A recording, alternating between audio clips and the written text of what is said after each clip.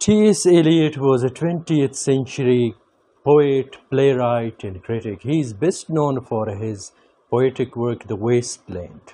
T.S. Eliot is often celebrated in academia as a poet, but his critical works have always been underestimated.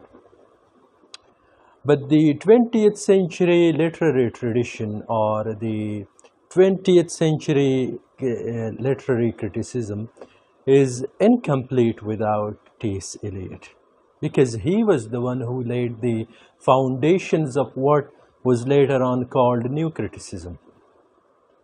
What I.A. Richards said in his Practical Criticism was already propounded by T.S. Eliot. What Crowley said in his New Criticism was already conceptualized in the essays of T.S. Eliot. What William Empson says in 7 Types of Ambiguities was already said by T.S. Eliot in his critical works. In this sense, the critical essays written by T.S. Eliot hold a lot of importance in the context of literary criticism in the 20th century. So, in this lecture, I'm going to discuss T.S. Eliot as a critic. I'm going to discuss his essays and the fundamental concepts which he developed in his critical endeavors. So, the first important essay is Tradition and the Individual Talent. There was a background to the ideas that T.S. Eliot is discussing in Tradition and the Individual Talent, but some of the ideas in this essay are in other essays by Eliot are unique. Before we discuss the uniqueness of T.S. Eliot as a critic, we have to discuss those general ideas which derived from formalism or from liberal humanism. What were those ideas?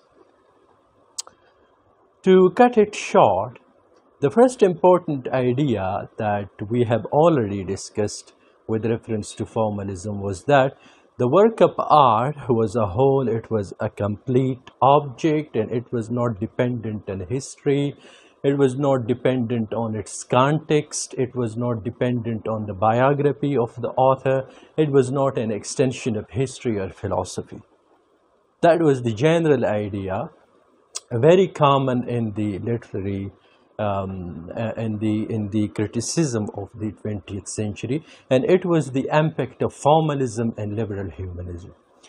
T.S. Eliot follows this idea in his critical works, especially in Tradition and the Individual Talent. How does he follow this idea? He gives a rationale for it, and he extends this idea further. He adds his own conceptions to it, and this idea becomes interesting. So, the essay, Tradition and the Individual Talent, begins with a remorse. T.S. Eliot decries the fact that tradition has always been understood in its negative connotations. When people talked of tradition, they talked of something that was outmoded or outdated. Eliot says that tradition has to be understood in its positive meaning. What was the positive meaning of tradition? Before he explains this idea of tradition, or this concept of tradition, he throws a light on the English mentality about criticism. He throws light on the importance of criticism, why criticism is important, and why there should be creative process as well as critical process, why the creative process and the critical process go hand in hand. Eliot was an important figure in the movement of modernism that was dominant in the first half of the 20th century. The literary movement of formalism stood on this idea of innovations. The modernists desired innovations. They were in favor of experimentation with forms of literary works. and they wanted to make use of the available techniques provided by the Russian formalists, by the liberal humanists, or by other experimentalists who were following these trends of avant-gardism or innovations. T.S. Eliot says that the modern artist, a poet, a playwright, or a novelist stands in a relation to tradition. So now he defines tradition. Tradition, he says, is the complete order of the works of art written in a language or in a culture.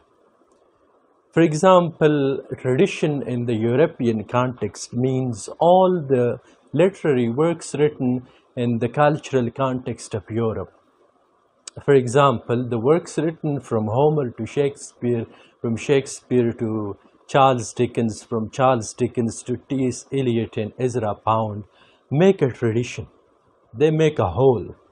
And that whole, T.S. Eliot says, is a complete order. And that order is not dependent on their specific historical conditions. For example, the works of William Shakespeare are not dependent on the cultural or the historical context in which these works of art were written.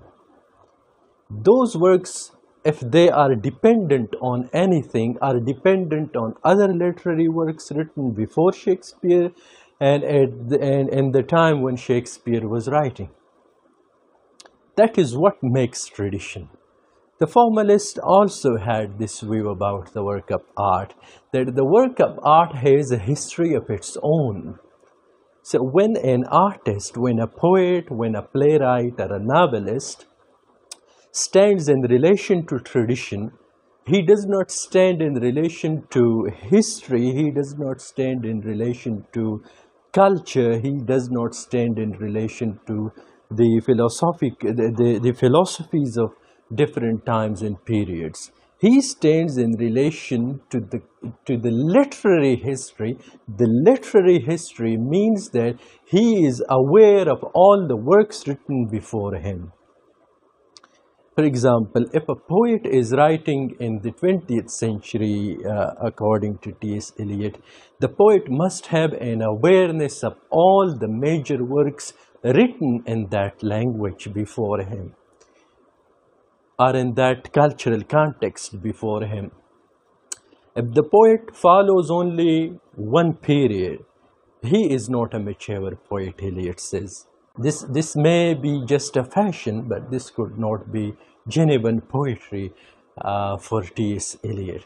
So the poet, the playwright, or the novelist has to understand that he himself is not the source of what he writes. The source is the tradition. The source is all the works written before him. So if the artist is bound to tradition, if the artist has to follow what is written before him, if he is tied to tradition, and if he cannot extricate himself from tradition, then what about innovation? What about experimentation? How is T.S. Eliot a modernist?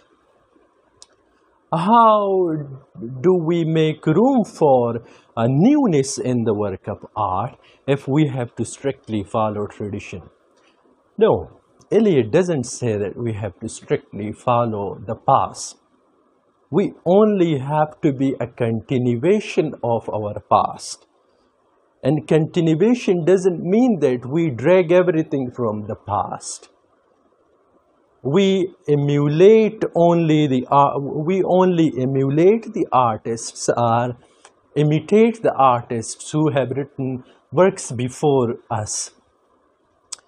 We have to understand the philosophy of this wholeness, or the philosophy of this ideal order that T.S. Eliot is talking about. So what does that mean? If I take an example from the aspects of the novel, which is a short book, this idea may further be elaborated.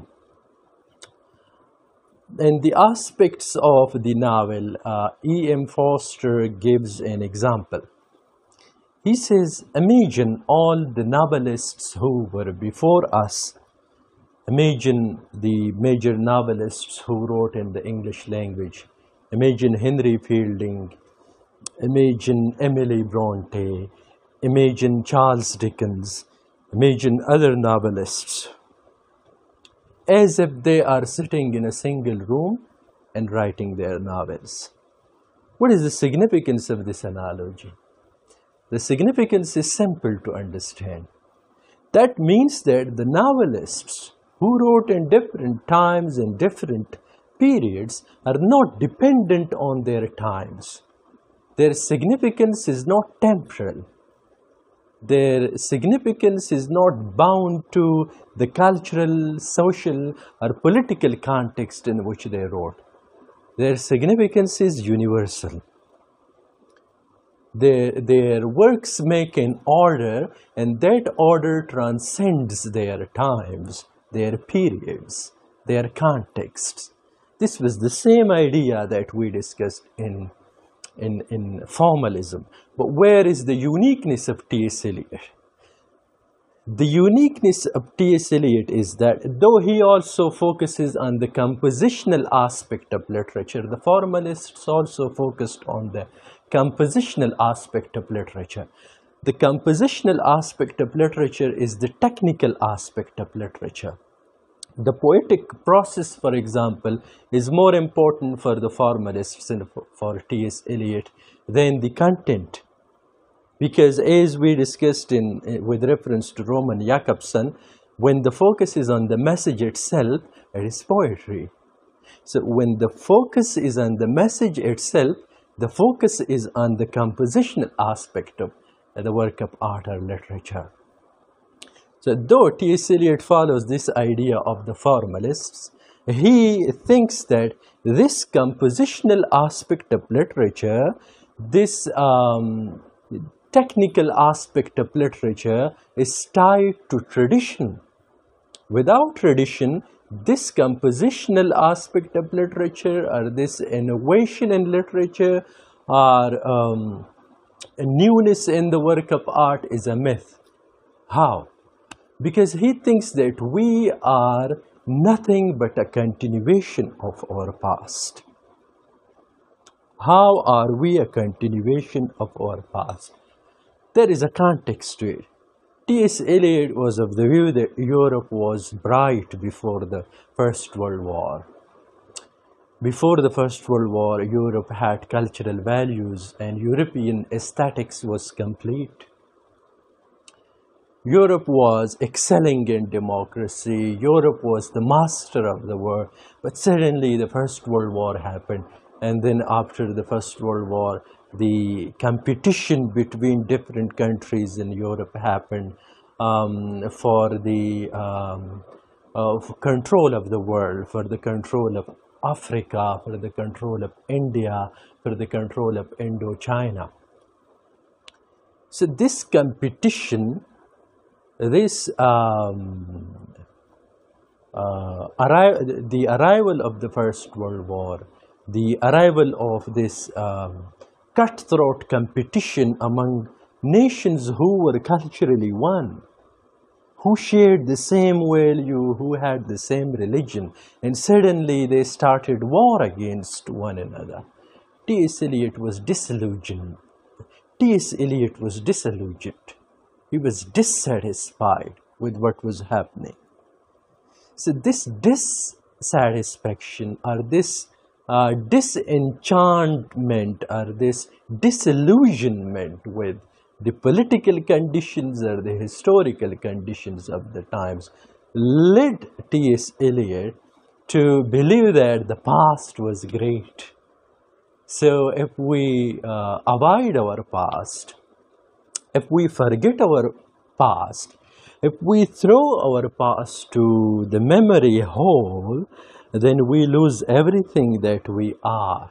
That is why it is important to follow tradition, T.S. Eliot says. He doesn't say these things explicitly, but these influences or these impacts are implicit in his works, in his critical works. So the order, he says, is complete. The works of art written before you make a complete whole. So what is your role? How do you make innovation? Okay, he says, you make readjustment in the existing order, and by virtue of that readjustment or modification, you rearrange the elements of the order that already exist. And this rearrangement of the elements, in this modification of the elements of the order, you make innovation. So the scope of innovation is limited. Innovation should not be wild. Innovation should not be blind. Innovation should not be without a method.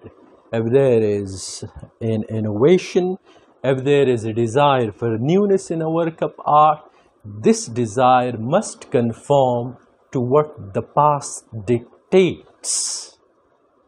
The past here means the literary history or the literary tradition.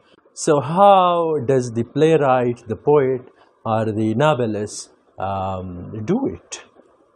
Eliot says that poetry is not the spontaneous overflow of powerful feelings recollected in tranquility. No. That was a definition by a romantic, William Wordsworth. T.S. Eliot says this is completely wrong. T.S. Eliot doesn't agree with this definition. T.S. Eliot doesn't agree with William Wordsworth. He says poetry is not the expression of a personality. Poetry is an escape from personality. So how can we escape from our personality when we compose poetry? Generally, the belief is that there are emotions in our heart. The emotions, when they become powerful, we don't have control over those emotions, and the overflow of those emotions is poetry. That's the general view about poetry. T.S. Eliot doesn't agree to this view about poetry or literature. He says that the mind of a poet in poetic process or in literary creation is nothing more than a catalyst. What is a catalyst? He gives the example of platinum. A catalyst is a chemical element, a chemical substance that in the presence of which a chemical reaction happens, but it doesn't become part of the chemical process. When the results are derived, the results do not contain the catalyst or anything of the catalyst. The catalyst only makes the reaction possible. So the mind of the poet is a catalyst. It only makes poetic creation possible. The mind of an artist is just a catalyst. It only makes the process of literary creation or poetic creation possible. When the moment of literary creation is past, when the poem, for example, is complete, when the work of art is complete, the job of the poet, the job of the artist is done. The artist has to stand there, and the artist no more counts. His biography no more counts. This is the beginning of the death of the author. When Roland Barthes says that the birth of the reader must be at the cost of the death of the author, the roots of that idea are here in the works of T.S. Eliot. When he detaches the poet from his work, he has a function to perform. The function is that he is a catalyst. His mind is a catalyst. When the reaction is done, the job of the task of the catalyst is done, and the catalyst then stands there. It has nothing to do with anything that has resulted in the process. So Poetry is not the expression of a personality, but an escape from it. This leads us to another important concept of T.S. Eliot, the concept of objective correlative, that T.S. Eliot discusses in his essay Hamlet and His Problems. What is objective correlative? If I do not express my emotions, if the emotions are charged in my heart, and I am dictated by T.S. Eliot not to directly express my emotions, what shall I do? Should there not be emotions, feelings in the work of art and poetry? There should be, Eliot says. We cannot do without feelings or emotions. But the emotions are not a direct expression. The emotions are evoked in the minds of the readers. How are the emotions evoked if I do not express them in an emotional way? Eliot says there is a way. That is the objective correlative. Okay. Objective correlative is a situation, certain events, or a set of objects in the external world that lead us to experience the emotion or the feeling that the poet or the artist wants to invoke in us, to evoke in us. So, what is the poet's job? The poet has to create that situation. The poet has to create that set of objects. The poet has to create that series of events which evoke the intended feeling or the desired feeling in the minds of the readers. Eliot says in Hamlet and His Problems that the play by William Shakespeare is a failure, is an artistic failure. How? Because he says Shakespeare fails to create an objective correlative in the context of Hamlet. Hamlet, he says, is confused to be or not to be. That is the question. He suffers from contradictions, Eliot says. Those contradictions are directly expressed in language, but that is not the way of the poet. Shakespeare has to create an external situation, or he has to create a set of objects or events which evoke that feeling in the mind of Hamlet, in the minds of the readers. So only then the play would be an artistic success. If the poet or the dramatist fails to do it, his work is an artistic failure, says T.S. Eliot.